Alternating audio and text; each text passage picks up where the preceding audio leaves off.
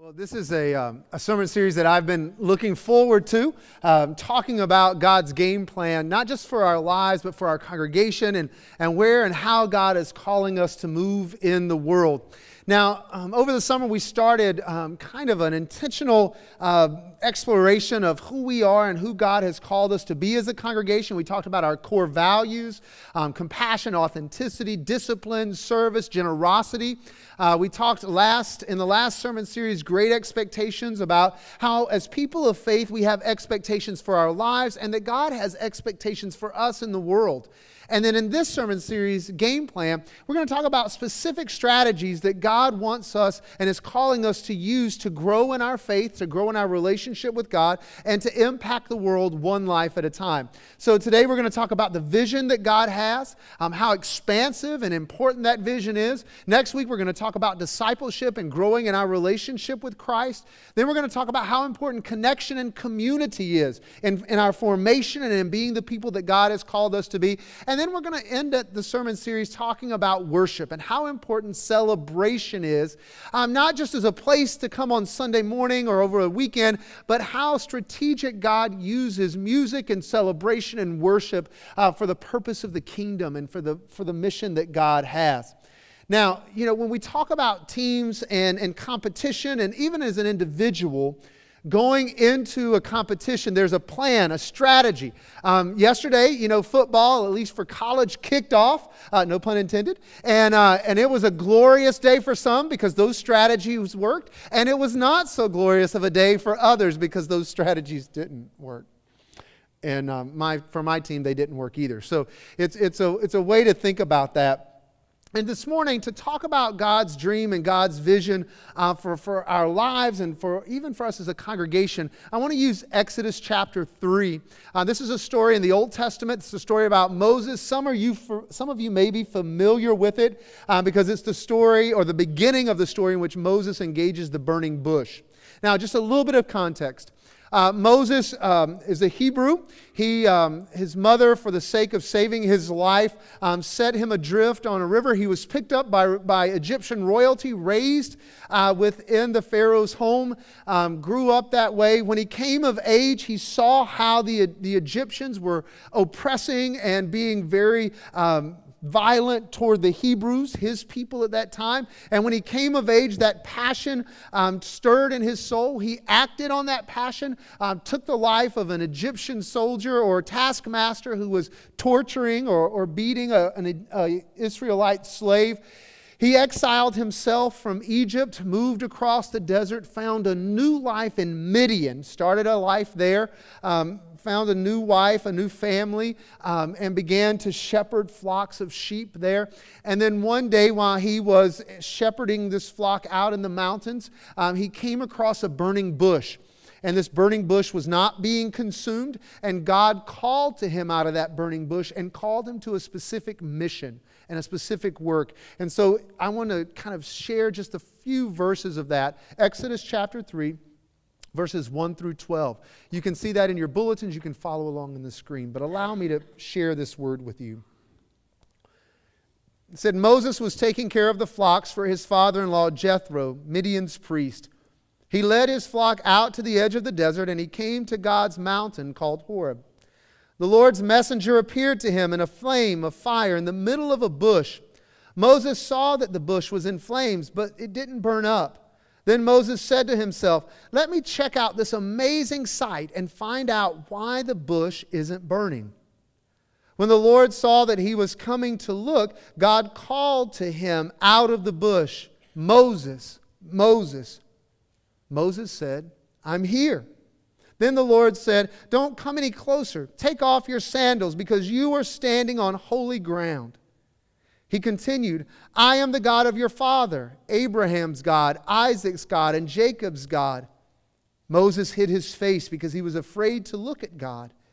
And then the Lord said, I've clearly seen my people oppressed in Egypt. I've heard their cry of injustice because of their slave masters. I know about their pain.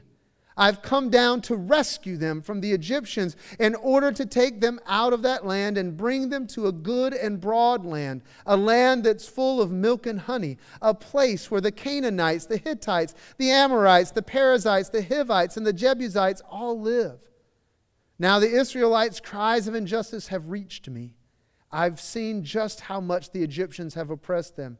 So get going. I'm sending you to Pharaoh to bring my people, the Israelites, out of Egypt. But Moses said to God, who am I to go to Pharaoh and to bring the Israelites out of Egypt? God said, I'll be with you. And this will show you that I'm the one who sent you. After you bring the people out of Egypt, you will come back here and worship God on this mountain. Let us pray. Gracious God, this morning, Lord, we come into this place, God, drawn, Lord, by the desire and the call to worship, to lift up our lives, to lift high your name, God, to celebrate who you are and, God, how you have worked in our lives and in the lives of so many, God, for centuries. Lord, we pray that in this moment, in this holy space, God, that we would hear you call our name, that you would call us to a place of holiness, a place of richness and mercy, and God, a place in which through our lives, God, you were able to continue to bring hope, mercy, justice, and freedom. Lord, we lift all these things up to you, and we pray them in Jesus' name. Amen. So I came across a story a couple months ago as I was thinking about this morning, and it's an old story. It's happened a long time ago, and it took place on one long evening. There was a search committee that was looking for a new pastor. They'd been going over resume after resume in hopes of finding the perfect minister. None so far.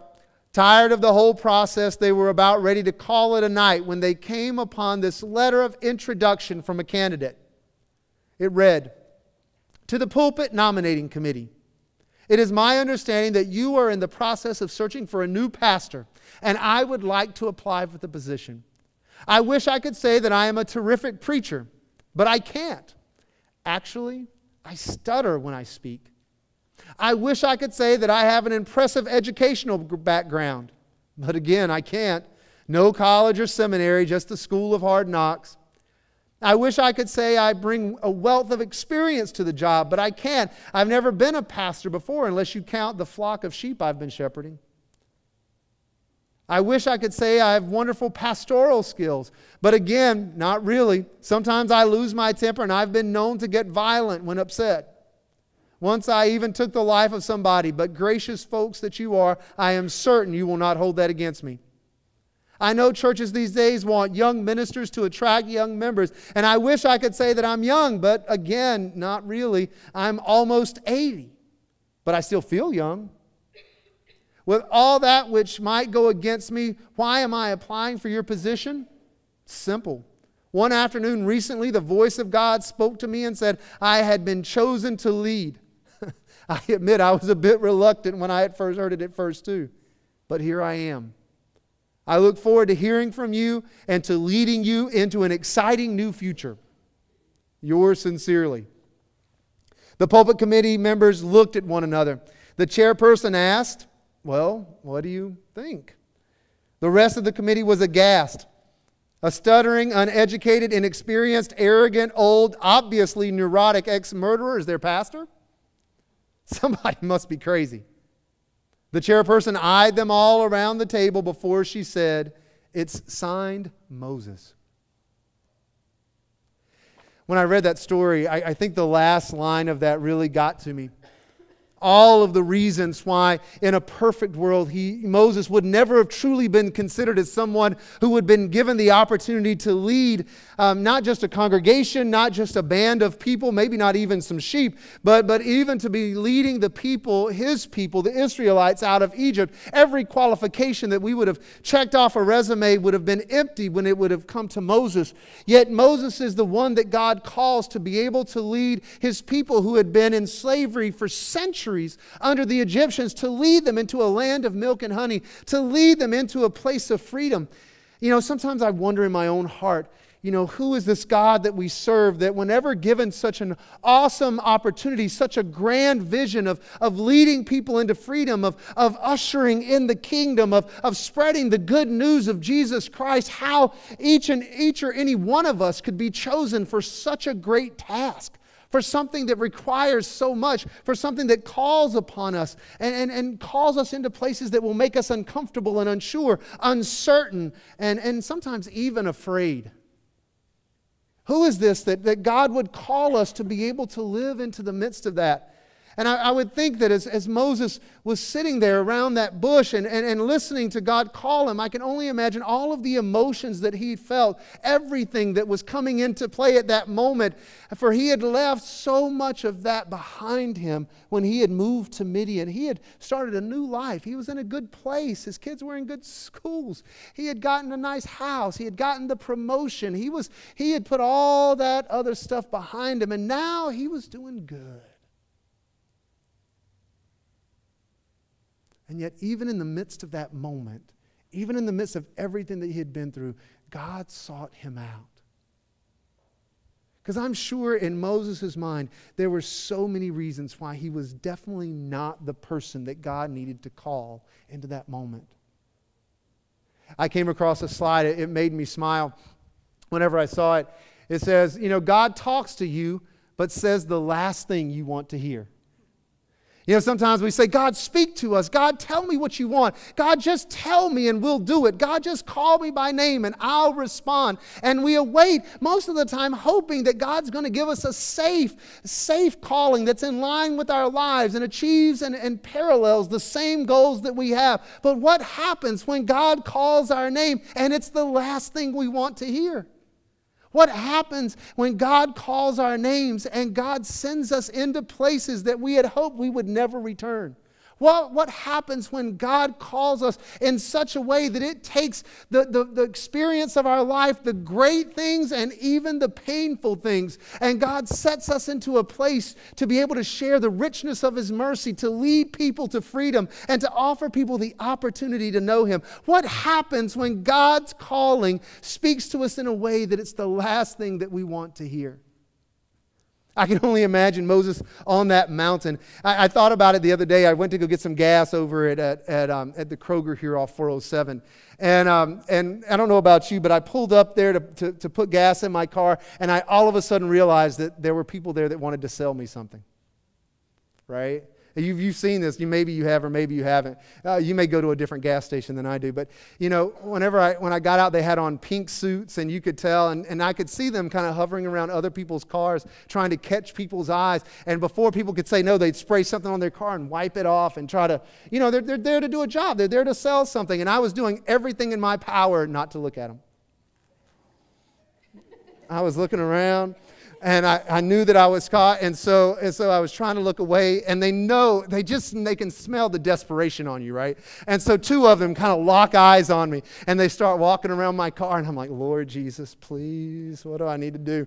And then all of a sudden I thought, and so I jumped in my truck and closed the door and just started texting. I wasn't even texting, I was just looking down, and I could see them. One of them put their hand on my truck, and I'm like, oh no, I'm not looking. Mm-mm. And they moved on. I can imagine Moses there on that mountain. He had done everything that he needed to do. He moved to a place where he was safe. He just wanted to live his life. He just wanted to do what he thought he needed to do. He just wanted to put all of that behind him. But you know what? God came to him in a bush that was burning, and God came to him in a way that he couldn't ignore it. And I can only imagine Moses says, I'm not going to look. I'm not going to do it. But he couldn't help. He was drawn to it. And God called him. And He called him over to that place. And as he approached that burning bush, He said, stop. He said, take off your sandals, because right now you're on holy ground. I don't know about you, but sometimes my life moves so fast that I don't always pay attention to the holy ground that God can call me to sometimes. And I don't know about you, but sometimes I can be so busy doing the work of God that sometimes I'm not always aware of the presence of God. And as he approached that holy place and asked and was asked to take off his sandals. And I can imagine that when he stepped onto that sand and his feet and his life were vulnerable and exposed and he was right there in the presence of God, I can only imagine how powerful and palpable that moment was for him. It took me back to a passage in Ephesians chapter 2. And I just want to share it with you. It's not on the screen. In Ephesians chapter 2, Paul says, "However, God is rich in mercy. He brought us to life with Christ while we were dead as a result of those things that we did wrong. He did this because of the great love that He has for us. You were saved by God's grace, and God raised us up and seated us in the heavens with Christ Jesus. God did this to show future generations the greatness of His grace by the goodness that God has shown us in Jesus.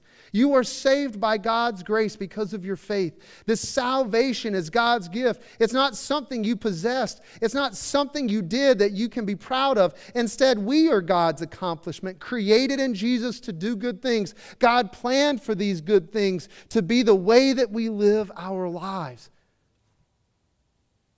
However, God is rich in mercy."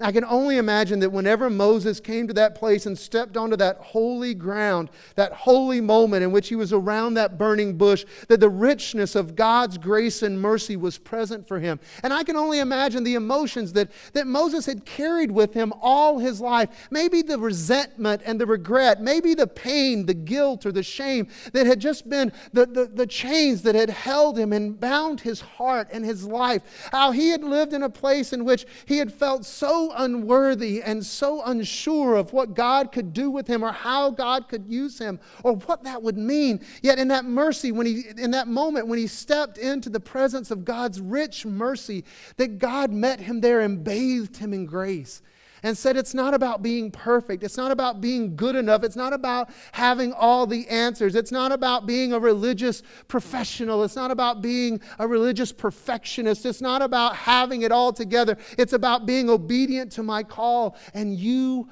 are mine. And I call you by name. Sometimes it's easier to avoid God.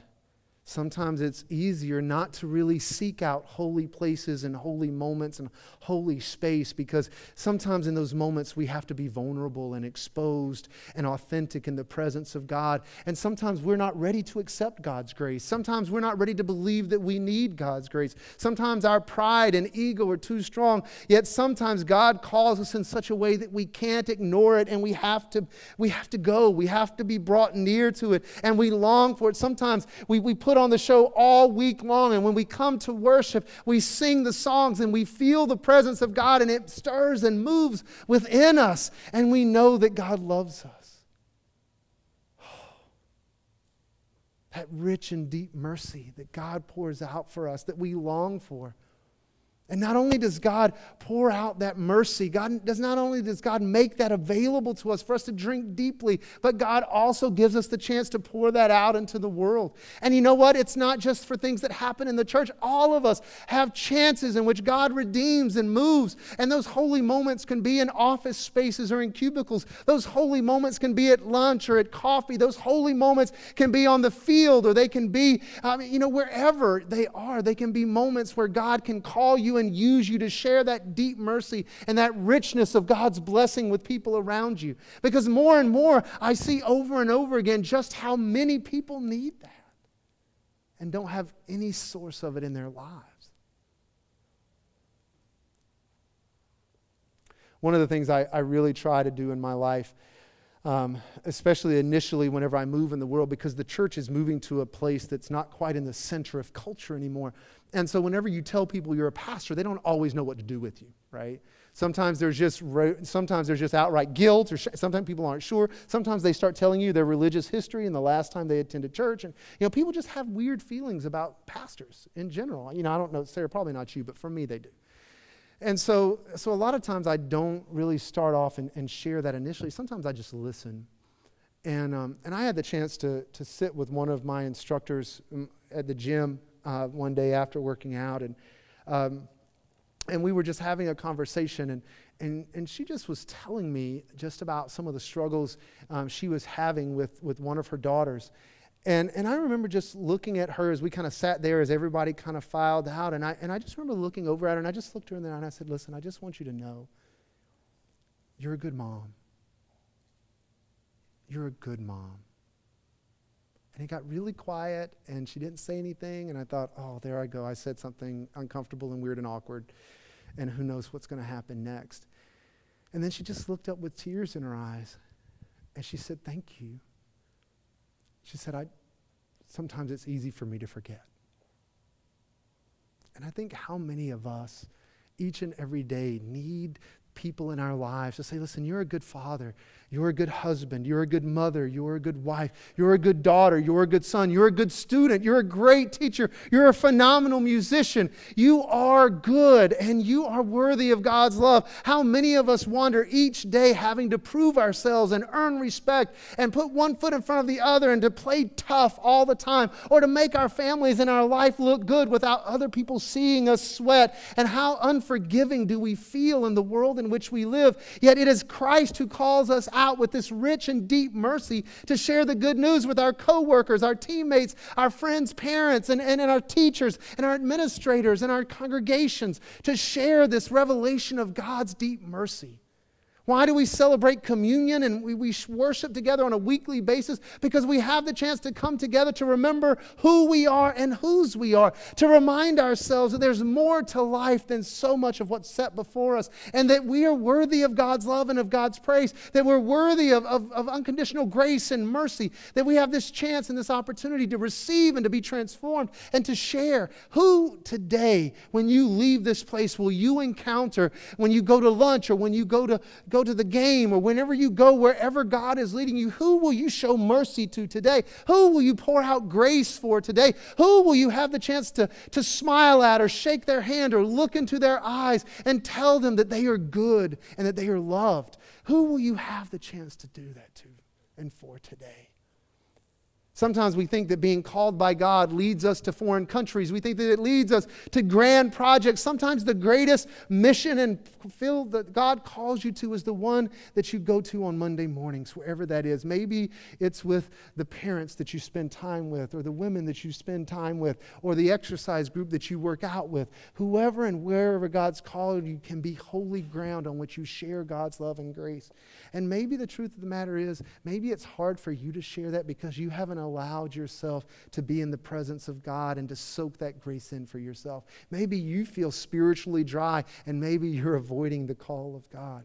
But my prayer is this morning, as we take the bread and the cup, maybe if you're in a spiritually dry place, maybe if you're in a place where you haven't dropped the walls and you haven't allowed your hardened heart to be softened by God's love, that maybe when you spend a moment at the prayer rail this morning, you will allow that grace to wash over you. Maybe when you get up and you walk back to your seat, and when you leave the sanctuary today and you walk out into the parking lot and you get in your car and you drive somewhere, maybe you'll allow yourself to hear God's call and to see an opportunity today to share grace. I remember when I was a teenager, and in the first time in my life I became aware of God's love and God's presence in a life-changing way that I had never known before. And when I think back to that moment in my life, I think back to Charlene Cummings. She was my youth director at the time. And she loved me when I was difficult, to say the least. For every question that I asked, for every hard-headed comment that I made, she gave a hug. And she was the person who really was present for me when I became knowledgeable and became aware of just how much God loved me and how I would never be the same once I knew that love. Who do you know? Do you remember a time in your life when you became aware of God's love and grace? Do you remember that, when you became aware that Jesus loves you more than anything? Do you remember that time, or one of those times? And do you remember a person that you can attach that to? Do you remember their name? Do you? For millions of people, when they think of what freedom was like, when they think of when they became aware of the freedom that God offers them, the name that they speak is Moses. My hope and my prayer is that as we experience the fullness and the love of Jesus Christ this morning, that you will consider and pray that God will give you the opportunity to impact the life of even just one person. So one day when they're sitting in a congregation or maybe having a conversation and somebody asks them, who was the person that was present and involved when you became aware of the unconditional, unrelenting love of Jesus Christ? That they'll speak your name.